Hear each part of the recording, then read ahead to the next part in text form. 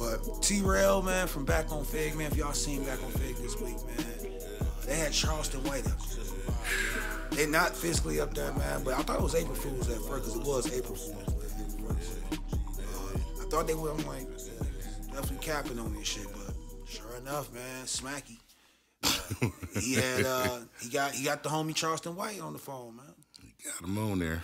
And Charleston White, man, he spoke, man. I don't to anybody that know Charleston White or follow his content, man, I don't think anybody thought that shit was gonna go any way good. You know what I'm saying? Like, to me, if I had a conversation, like, I don't expect me to get Charleston White to come on here and it be a pleasant conversation. Yeah. Unless I'm a nigga that just a passive nigga that ain't gonna say nothing, just like whatever it is, or I just ain't gonna ask him like, hey yo, why you be this? I got a picture of Nipsey behind me right now, so I know he gonna disrespect that. Yeah. He done disrespected DMX. He behind me. You know what I'm saying? Like, so it's like it don't shock me basically what he did, what he was saying up there, because I mean, if y'all seen it. He got up there, he turned into Charleston White, he disrespected T-Rail kids, he disrespected some dead homies, disrespected Slim 400, Nipsey, I can go on. And that Smack boy. Yeah. Always saying pyro, he say it because of him. Yeah, he does, man, he definitely does, man. But my question is, though, do you feel that niggas need to respond? Do you think that they got marked out? You think these niggas got curried up or whatever just on the fact that Charleston White came up there and speak to them like this? Or do you feel that, you know, hey, this is what you signed up for? Man, I'm kind of 50-50, man. I felt like Smack bringing him on here, I felt like he knew that was going to happen because before he had brought him on there, you know, T-Real, I'm going to ask him this, I'm going to ask him this. And I'm thinking like, bro, if you talk like this, it ain't going to go right. Yeah, so y'all knew better. You know what I'm saying? Y'all knew better. Y'all knew that bringing him up here, especially it couldn't be physically. Because them niggas would have came back to that factory so quick and been up on there before he got up out of there. So he had to do it over the phone. But I feel like with T-Rail, bro, I don't think he even meant to do it on the phone. I think it was really like an April Fool's, like, hey, we gonna try, but we don't know. Like, he might have said, hey, yo, I might call y'all niggas. Well, no, they knew what they was doing because T-Rail popped it off with the Gillies stuff.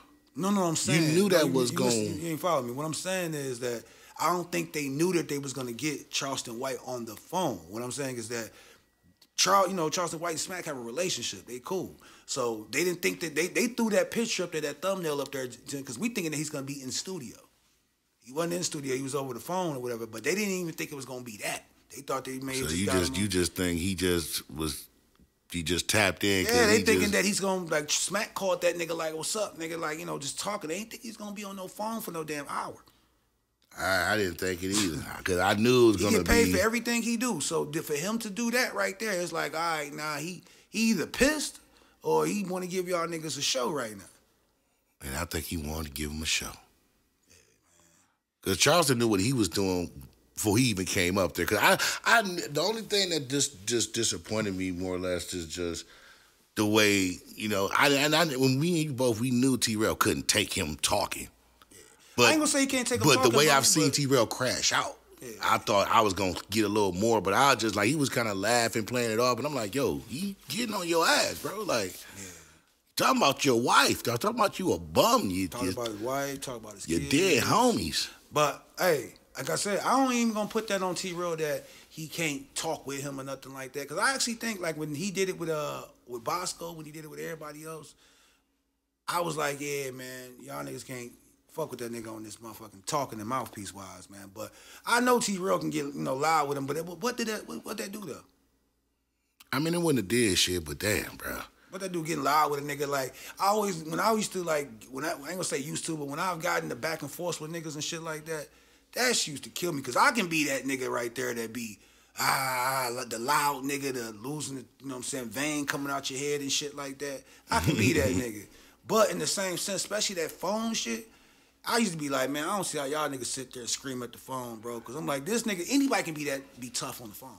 Yeah. We know Charleston White, bro. We seen him, bro. We know Charleston White probably like 5'6". Man, Charleston White. But what I want to say about him is 5'6", 140.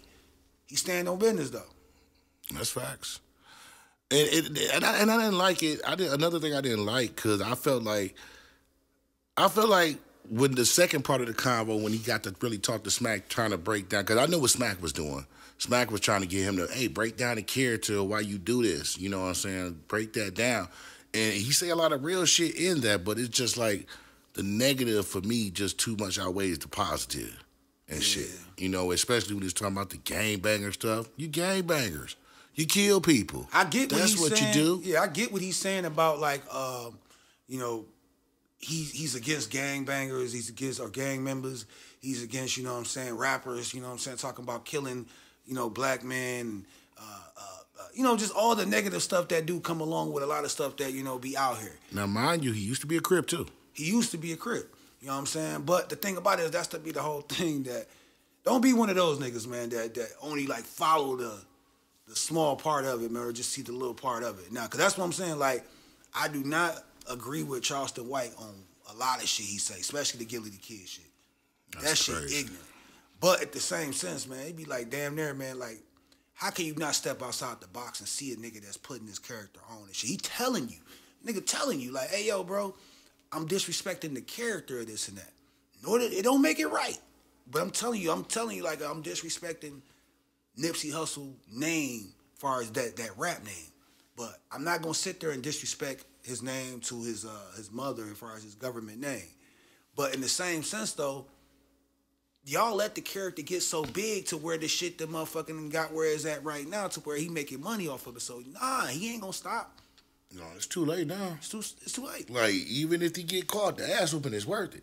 It's worth it now. and I blame it on these niggas that was out here antagonizing and shit. Why the fuck you out here, excuse my language, man, but why you out here antagonizing people when you ain't gonna do nothing really? Like, you niggas sit there and jump on the internet and be like, hey, man, I wish he would do this to me, or jump on his live and shit and threaten a nigga and shit like that. But like, niggas, you gonna go to jail?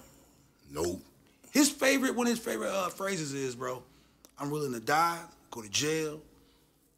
What do you say? Something like that. I'm ready to kill, he said, I'm ready to kill, go to jail, and die about whatever I'm talking about. And you don't be lying about it either. So if you ain't willing to do one of those three things, bro, it's like, why you even arguing with a nigga like that? Yeah. You got niggas in your neighborhood that you know is killers. You know what I'm saying? But why you sitting there arguing with the nigga that you know is a killer, bro, if you not even ready to even take it to that level he take it out? Yeah. You know what I'm saying? That's just crazy, because he say it all the time. You ain't never lied. You ain't never lied, bro. Nor I'm not motherfucking co-signing that nigga shit, because that shit was loony as shit as well. But what I'm saying is, like, we gotta be smarter with this shit, bro. You gotta be smart when you dealing with him. Yeah, you gotta be smart. You gotta be smart, bro, because, like I say, I mess with Charleston White. He say a lot, like you say, a lot of things that's very true about the community and stuff he do that us as entertainers, rappers, that we don't do. So I'm not gonna sit up here and say he full all bullshit. I can't stand for the this and the dead shit with me is so done with me, bro. Like, but that's what I'm saying, though. I'm not that's to cut my you off. pet peeve, bro. That's your pet peeve, but niggas don't say shit. And I'm like I said, I'm not the nigga that's on Charleston White's side. Hell no. But the nigga that say that I'm not with the cool, with the this and that, nobody ain't got shit to say about when Chief keep doing it. Nobody ain't got shit to say when Lil Durk do it. Yeah, that's true. Nobody ain't got shit to say. Well, hold on. Let's I ain't not talking say about us. you. Okay. I'm talking about that's the narrative that's always out here, though, is that, like, okay, yo, man, he talking about this and that, this and that. But all right, man, but you listen to these niggas that do it on record and y'all buy their records. I still hear Chief Keef. Something I heard Chief Keef today. He said something about smoking Tuka, and this, but like, and he's still on that, and I'm like, same with, like I said, and he ain't the only one. That shit has became the norm now for niggas. The baby niggas out here that's not even motherfucking. These niggas that's in Tubbock, Indiana, whatever, bro. They dissing they homies dead or whatever. Now that's the thing now. Yeah. So it's like, how can you talk about him saying this and that when you sitting there like fanned out? Not you. I'm talking about niggas that's fanned out about niggas that's out here like, hey yo, I smoked this nigga on record. We smoking on this nigga on record. Yeah. Y'all got me feeling old as shit over here, man. I ain't lying. I feel old, man, talking about this shit. It's became so much of the norm that I feel like I'm the nigga that's out of pocket. Like, yo, man, like, but you ain't hip, nigga? Bro, man, that's just what the game has came to. And like you say, I understand him on stuff like that. It's just the way my nigga go about it. It's a wild world. It's a wild world, man. But no choice but to fellas. finest, I must say.